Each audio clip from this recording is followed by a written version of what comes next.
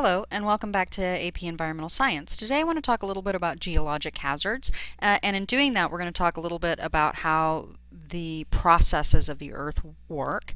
But let's start out by talking a little bit about the layers. First of all, we have the ones that we're familiar with, the crust, the mantle, and the core. But it turns out that there are actually divisions in that. We have the crust, and everything that we're talking about, everything that we do, everything that we know happens in and on the crust, right? Then there is this little layer that's in between the crust and the mantle, which is called the Lindsay-Hudak, and it is, if you imagine the crust like a big glass ball, the Lindsay-Hudak layer, the MOHO, is like saran wrap, right? And then the mantle is kind of like really hot jello. And so the mantle is divided, and these are divided by temperature, and they are also divided by composition, right? The upper mantle obviously is cooler than the lower mantle. As you get closer to the core, you get hotter, of course. And then there's the outer core and the inner core, and the inner core is solid due to all of the pressure, even though it has really high temperatures. Now, this is all going to be very important in just a moment. But first, here's your first question. What is the most abundant element on Earth? Well, this might come as a surprise. It turns out that it's actually oxygen. Oxygen you'll find in lots and lots of compounds and molecules. It's pretty much everywhere, so that is the answer. Now, when we start looking at the chemical composition, you can see the crust has all of the expected things, your metals, oxygen, right? And then the mantle, a great deal of that are the silicate materials. And so you're going to find a lot of silicon. Of course, it's silicate, so there's oxygen there as well. And then the core is going to be metal. It's mostly iron and nickel. And it's interesting because you have the solid inner core, a liquid outer core, then you have a rigid, right? Not well, we say solid, but rigid is actually the better word for it. Lower mantle, and then you have this plasticky liquid upper mantle, and then of course you have the crust, which is solid. Okay. Now, like I said, we're most concerned with the lithosphere, and this averages about 100 kilometers thick, and so really there's nothing that we do with anything underneath the crust except when you have, say, a volcanic eruption or something like that. Okay, so here we have oceanic crust, continental crust. These are going to be important when we start talking about geologic hazards. But first, how is new crust formed?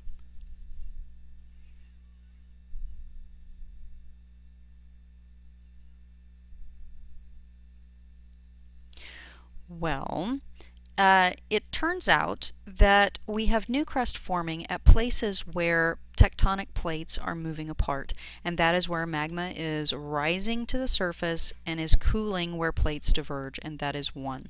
Where plates collide, you're not going to get magma. Magma does flow out of a volcano, and it does cool, but it doesn't make new crust per se, and that's not really how earthquakes work at all. So none of those are the right answer. It's number one. So what we're really talking about here when we talk about these geologic hazards is that we are talking about plate tectonics. Now, the Earth is divided into about 12 major plates, but there are fractures all over those plates. And this goes back to when I said that the Earth was like a glass ball. You can imagine this glass ball, and inside you've got a layer of saran wrap, and inside that there's a layer of jello, and inside that you have like a racquetball, and inside that you have like a ball bearing or something. If you drop that on the floor, that glass is going to crack, and there are going to be big cracks and little cracks, and that is really kind of what the crust looks like. Now, because the core is so hot, you get convection currents that set up in the mantle, and that drags those plates, and it causes them to collide, pull apart, or to scrape against each other. Okay. Now, here are the major plate lines, and you can see, I just want to point out this one, this is actually the ring of fire right here, and the majority of seismic activity actually occurs along this specific plate. Alright, so radiation, convection, conduction, or convergence in the mantle and core make the tectonic plates move. This is a little bit of were you paying attention a few seconds ago. If you were, you will know the answer is convection. So plate movement is caused by these big convection cells, and we're going to see convection cells in the ocean, in the atmosphere and here in the geosphere. Convection cells are occurring. They are the major drivers of all of the dynamic systems that we're going to be talking about throughout the course. Sorry, that was a little little thing there. Okay, 3 types of plate boundaries. You have divergent, you have convergent, and you have transform. Divergent, they're pulling apart. Convergent, they're coming together. And transform, they're sliding past each other. Okay, here's a divergent boundary. This is where we're getting new crust, but you also get volcanoes, and some of the biggest volcanoes in the world are on the Mid-Atlantic Ridge, where you have a massive divergent boundary. And Iceland is on part of that. And Iceland is tremendously active. If you'll remember, several years ago there was a volcanic eruption that shut down international air travel for 2 days or so, entirely, like all of it. But here are some features in Iceland, and you can see. And we already know that in Iceland they get most of their energy from those seismic features that they have, the geothermal energy that they use so much of. All right, now convergent boundaries, there are 3 types of these. We're only really interested in the continent-continent and the continent-oceanic crust collisions. And when it comes to geologic hazards, we're most interested in the continent-oceanic crust collision. So that's going to be the one we're going to talk about most. But here's continental-continent, continent-continent. You get mountains, right? And then oceanic and continent, you get mountains and volcanoes. And so this is what we're going to be most interested in, and we'll do a lot about volcanoes. So, right, what we have here when we have convergence is we have a process called subduction. The oceanic plate will slide underneath the continental plate, and this will build up friction right here, which can cause earthquakes. Earthquakes are is where plates are moving and friction builds up, and then the plate shifts to relieve that pressure. And that's why you get the earthquake. So here we have the subducting slab. This is going to be melting in the mantle, and this feeds all these magma chambers and eventually causes volcanic eruptions. So volcanoes and earthquakes occur at subduction or converging plate boundaries. Volcanoes occur, but no earthquakes, occur at the diverging boundaries. And interestingly enough, at these subduction zones, you get really deep waters, right? And the Marianas Trench is right here, and it's about 11 miles deep, something like that. But you get the weirdest stuff down there, right? All kinds of crazy little creatures. That's just a fun fact. Okay, now transform boundaries. We're familiar with this one because of the San Andreas Fault, which is a transform fault. And this is just where the plates are sliding past each other, and as they slide past, they'll stick, right? That's that friction thing. And then they slip, relieving the pressure, and that's where you get the earthquake. So back to this whole earthquakes. Where do earthquakes form? They're going to form here at transform faults. They're going to, that's the transform fault. They're going to form where you have subduction zones, right? And then of course volcanoes are going to rise further inland where you have that subducting slab. Okay, tsunamis, what are those caused by? Well, they're caused by underwater earthquakes. Tsunamis are a function of earthquakes, right? And so the wave that passes through the crust, right, that's what causes the earth to shake, and that's because the pressure is relieved in the earthquake. And we'll talk about this in class, and if you have questions about it, please ask. But when you have that happening underwater, that wave goes through the water, and so you have a tsunami. Now, volcanoes are formed at those same subduction zones where you have earthquakes. So subduction zones kind of have a little bit of everything. And then, of course, review, they are at the converging. Okay, so what is the cause of the Ring of Fire? The source of more earthquakes and volcanic activity than any other place on Earth. The collision of 2 continental plates, mid-oceanic ridges, the drift of Europe and Africa away from the Americas plate, or the subduction of Pacific plates under the continental plate.